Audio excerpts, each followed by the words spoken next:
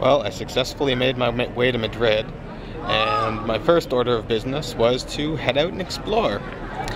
I came across the park, which was almost as big as the downtown core itself, and there seemed to be a rowing regatta going on, so why not stop there to read?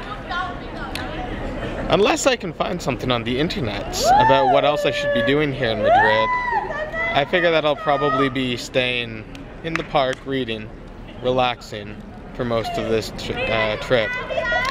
Spain, it really seems, is that chance that I needed to just do nothing and watch the world pass by.